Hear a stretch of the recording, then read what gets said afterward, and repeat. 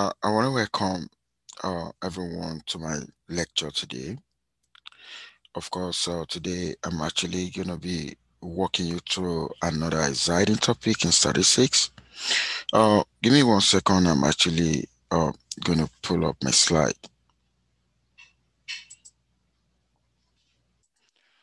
Okay, so I need you guys to confirm if you actually see my slide.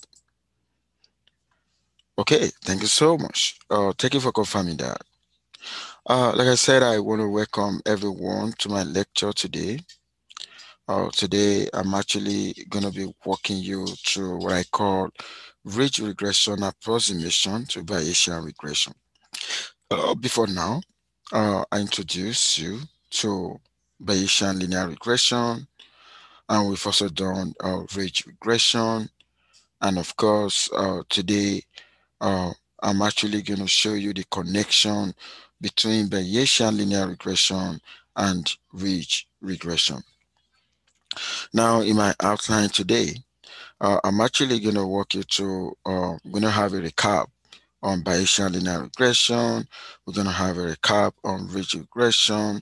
And we're also going to, I'm also going to show you how the ridge regression can actually be derived from the Bayesian linear regression.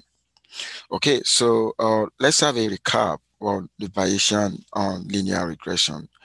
Um, you know, the other time, I actually said when we're trying to build a model to characterize relationship among variables, what we normally want to do, we're going to build a model so that the response can actually be predicted where we have information about predictors. Okay, so but you know what?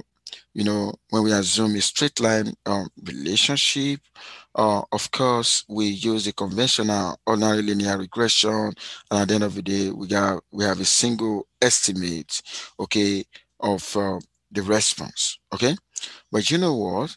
Um, in the case of Bayesian linear regression, of course, it is assumed that the response variable is actually going to be sampled from a given probability distribution, and of course, normal.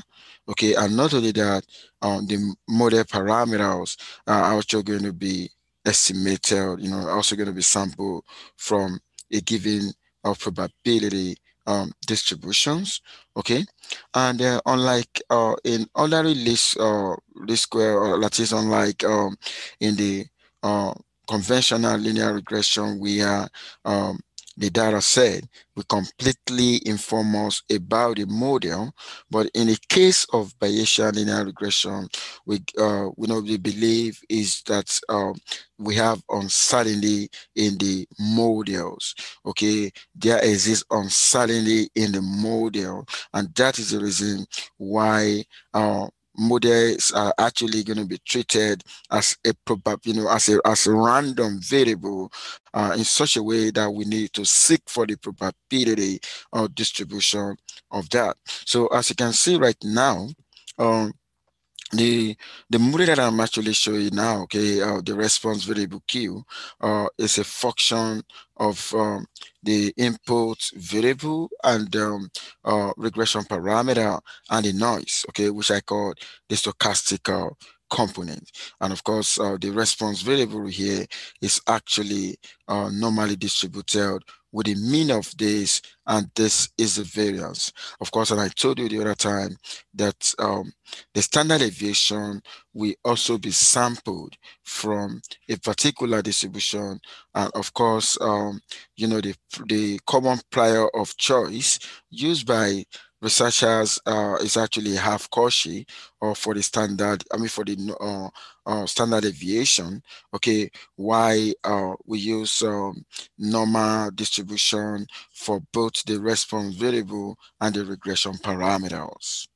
Okay, so the idea of Reverend Thomas Bayes 1759 will actually be used to obtain a posterior or probability distribution of the parameters, okay, given the response and predictors. Okay, so which is going to be equal to, combining the likelihood with a prior, okay, divided by the normalization that I'm actually going to call the evidence. Okay, so in the linear regression setup, of course, this is what we normally have.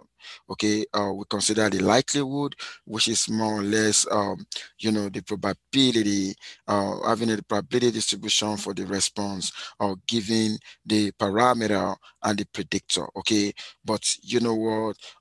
Just in the Bayesian, using the Bayesian framework, we also going to assume that the parameters are not fixed. Okay, in the case of linear regression, the conventional linear regression, the parameters are fixed. Okay, but in the case of Bayesian approach, it's not going to be fixed. The parameter is actually going to be drawn from a probability distribution.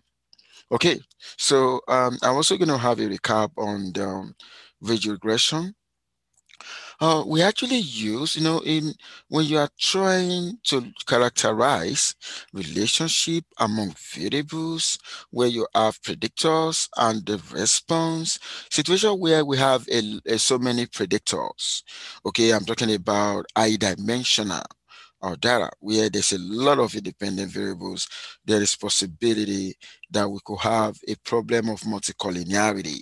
And you know what? When the problem of multicollinearity is severe, of course, the inverse of s prime x, the s prime x will not be invertible. What I'm trying to talk about is that, give me 1 second, I'm actually going to write that. If I want to estimate parameter in, just in the linear regression framework, I'm actually going to use a beta cap equal x prime x inverse, okay, x prime y, okay, s transpose y. And you know what? Situation where, the variables are actually correlated, okay, the x prime x, okay, the determinant of that will be equal to 0. Okay, which means it's actually going to be singular. And you know what? When it is singular, it means the x prime x is not going to be invertible. Okay, now that we occur in a situation where the multicollinearity is actually severe. Okay, so the idea behind the ridge regression is actually to regularize, okay, the mention non-invertible matrix, okay, adjusting it to be invertible, okay, and providing a closed form solution for the parameter estimate, which is actually similar to the OLS. Okay, so we're going to have the residual sum of squared of the ridge regression is going to be kind of different from the conventional linear regression. Take a look at this guy here. That is actually the residual sum of square, right? For the OLS, but there's going to be an addendum. Okay, the new thing that was actually brought in using the idea of ridge regression is to introduce what I call the ridge penalty. Okay, so this is going to be called the ridge penalty. Okay, so this ridge penalty we actually incorporate particular notation called lambda. Okay, if lambda equal to 0, of course, lambda equal to 0, what that means is that of course there's no problem at all. There's no problem of multicollinearity, and if there's no problem of multicollinearity, we expect the residual sum of square of the ridge regression to actually reduces to the OLS, or residual sum of square. And you know what? When lambda actually becomes large, so large, of course, what that means, if lambda becomes so large, it means there's a lot of redundant predictors that needed to be shrunk to 0. But there's something I want to let you know. The moment lambda becomes so large, of course, the residual sum of square is actually going to increase. Okay, but how do we now, balance the situation? We don't want to run into overfitting. Okay, We don't want to run into overfitting, and we don't also want to run into underfitting. Okay. The reason why we introduce a regularization is not to run into overfitting, but at the same time, we don't want to run into underfitting. We don't want a situation whereby we're going to have low bias and there's going to be high variance, or we're going to have high bias or low variance. So how do we sit in the middle? And of course, how we sit in the middle, how we balance the situation, of course, that I call bias variance trade-off, and that depends on the way we determine our lambda. Okay, so like I said, the way we determine our lambda matters a lot. Okay, now there's something I actually want you to see right now. In the case of we're still on regression, and how the question now is, we know the estimators. Like if I actually minimize the residual sum of squared, we know in the OLS we normally obtain the beta cap, the x prime x inverse S transpose Y. But what is going to be the ridge regression estimator? This is the OLS estimator. So that is what I'm going to want to walk you through right now. So we're going to make use of the all of that. So the all of that become residual sum of square for the ridge. Okay, and I'm actually going to walk you through how we can actually minimize the residual sum of squared and obtain the regression estimate of regression parameter. I mean, what we're going to use to obtain the estimate of regression parameter, assuming ridge regression, which I'm actually going to call ridge regression estimator. Okay, so I'm going to do that right now.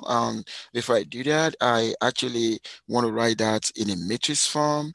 Okay, so this guy is in a matrix form right now. So this is the error transpose error. And of course, that error, of course, is actually y minus x beta. Of course, the transpose of that is actually going to be y minus x beta transpose. And that's exactly what I have right here. And of course, that is a ridge penalty. Okay, so the next thing I'm actually going to do now is to simplify, expand this using the transpose. So the transpose of this guy now is going to be transpose of that. And of course, the transpose of this is going to be this. Okay, I think you know that. Okay, so we see how, so that is how we got this line. Okay, now the next thing that we're going to do is to use this to multiply the all of that. So this multiplied by that, that's what we have. So this multiplied by that, that's what we have. And this multiplied by this, that's what we have. And this multiplied by that, we're going to have that. Okay, take a look at that. So all what I just did here is just to expand and plus the ridge penalty. Okay, now if you take a look at what I have right now, you actually gonna see that this guy here is actually this guy here, and this guy here is actually this guy here. Actually, you can see that right now. And of course, this guy here is actually this guy here. And I want to tell you, this guy here can actually be written as this, okay? The moment you take the transpose of all of that. So now at the end of the day, you're going to see that you got a negative of this and negative of that. I'm actually going to have a -2 of that, plus that, plus that. Of course, then when you see that I got a negative of this and plus of that. Okay, so take a look at what we have right now. Okay, so that is a expansion that we just did. Now, the next thing that we want to do, get into this junction, is we're actually going to be looking for a way to minimize the residual sum of squared for the ridge estimator. So we want to estimate a parameter, right? We want to actually get the ridge regression estimator, and we're actually going to minimize this by differentiating with respect to beta. Okay, so that's exactly what we're trying to do right here. Okay, differentiating the sum of square with residual with respect to beta, and after doing that, we set to 0. And when we set to 0, we're actually going to solve for beta. And at the end of the day, This is what we have.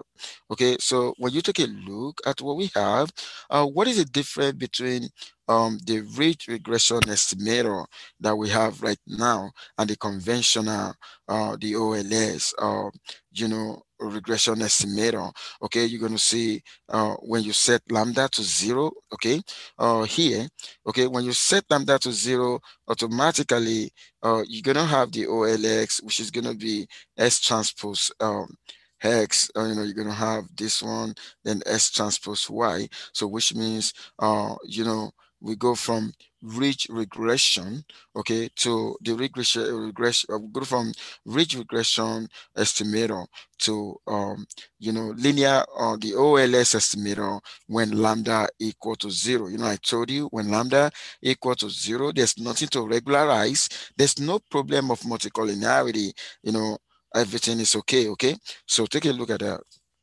Okay, now the next thing I want to walk you through today, which is actually the main topic of the day, because I think we just had a recap on Bayesian linear regression. We have a recap on ridge regression. But you know what? What I want to show you right now is how we can actually derive the ridge regression from Bayesian linear regression. And I'm actually going to start from the specification of a linear regression model, okay, giving us that. And of course, this is the dimension of y, the dimension of the response, the dimension of the regression parameter, the dimension of the design matrix X, and the dimension of the stochastic error component. And what I want you to take note is that the dimension of the response variable and that of the dimensions of the stochastic component is the same. Take a look at that.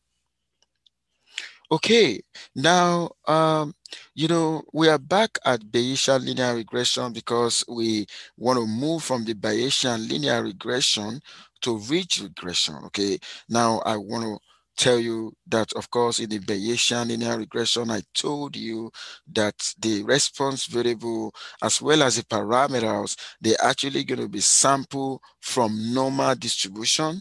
Okay, so that is what I'm actually talking about here, the conditional distribution of y given x, okay, given the predator, and the regression parameter, of course, a multivariate normal, okay, with y given x, and beta follows a normal distribution with x beta and sigma square I, and you know what, the y given x and the beta are independent. Okay, that's an assumption. They got to be independent. And you know what? We, like I said, there's an uncertainty in the models, and therefore we actually going to assume a prior distribution for the parameter. Okay, so we're going to say the parameter, the regression parameter. Okay, the BJs are multivariate normal. Okay, where all of the beta j's are independent and have the same mean and variance. Okay, so we're actually going to assume that the mean of the regression parameter is actually zero, and the variance covariance is going to be toy square identity. Okay, so that's going to be the assumption we're working with the Bayesian regression right now. Okay, and of course, I needed to obtain the posterior distribution of the parameter given the response and the predator. I think you know that. And that is actually going to be the combination of the likelihood and the prior, right? Divided by the normalization. Okay, so this guy here is actually what we call normalization. And another name for that is evidence. Okay, we call that evidence. Okay, now, when you combine that, you're going to see that we're only going to integrate, okay, this guy here with respect to beta. Don't forget, the beta, the regression parameter is random, it's subject to variation, and that is the reason it varies, and that is why we're integrating that with respect to beta. Okay, and of course, when you take a look at this guy here, like I said, it's likelihood. Okay, that's what I call likelihood. I tell you know that. And this guy here is actually the prior, right? Okay, take a look at that. Okay, now, and don't forget that we can also rewrite the whole of this, instead of me to be precise, using a quality sign, I can actually use a proportionality sign. And when I use a proportionality sign, I'm only going to concentrate on the numerator alone, which is this guy here. And you know what? We want to have, don't forget, we assume a probability distribution for the likelihood. We also assume a probability distribution for the prior. Okay, for the likelihood, the probability distribution is actually this guy here. Of course, when you want to talk about the OLS that we did before, okay, you're actually going to see that using the method of maximum likelihood, that is actually what we're going to maximize. Okay, look at that. Okay, so if you take a look at it, the prior side, we have assumed that the regression parameter have the same mean, which is 0, right? Okay, take a look at that. They have a mean 0, and it follows a normal distribution with mean 0, and the variance of that is tau squared. I think you know that. So, and that is the expression of the prior. Take a look at that. That's the expression for the prior. Okay, so when you take a look at this guy right now, okay, so when you simplify this guy here, okay, can you guys say confirm again? If you guys are still hearing me clearly? Okay, thank you so much. So beta minus 0 is going to be beta transposed, that minus 0. I'm actually going to have that. Okay, so take a look at this guy now. Take a look at this guy now. So that's exactly uh, what we have. Okay, now when you take a look at this guy now, okay, you're actually going to see that there's an exponential here, there's an exponential here. So combining that, of course, this is what we're actually going to have. And when we have that, we actually want to obtain, the ridge regression estimator, right? Using the method of maximum likelihood, right? Okay, so when we are trying to do that, we can see the negative right here. So if I go from that argmax to minimize, so I'm actually going to have a positive side, and I'm only going to be considering just the exponent alone. Okay, take a look at that. That's why I have this. Okay, now when you take a look at this guy now, we have, if you multiply both sides by 2, don't forget you have set something to 0. So when you multiply both sides by 2, of course, I'm actually going to go from here to here, and you multiply both sides by sigma squared. Okay, this is what I'm actually going to have. And what is interesting now, when you take a look at this guy, is here, and what is interesting now is that that guy here is more or less like lambda. And where do we find ourselves? We find ourselves now in the residual, in the sum of squared, the sum of squared residual for the ridge regression. Take a look at that. So which means we've been able to move from Bayesian linear regression expression to the ridge regression right now. Okay, so that is the approximation. And you know what? Our lambda here is sigma squared divided by tau squared. So look at that. So this is how to show there's a connection between Bayesian linear regression and the ridge regression. Take a look at that. Okay. Yeah, that is the connection between them. Okay, and don't forget I told you the other time, um, you know, uh, the way we're able to balance a trade-off between the bias and the variance in the ridge regression actually depends on the way we select our lambda. Okay, so that actually depends on that. Okay, so I want to appreciate everyone who have attended my lecture today, and I hope you guys enjoying it. And of course, until next time that I'm actually going to come your way again, make sure you guys stay safe and have a good day. Okay, bye for now, guys.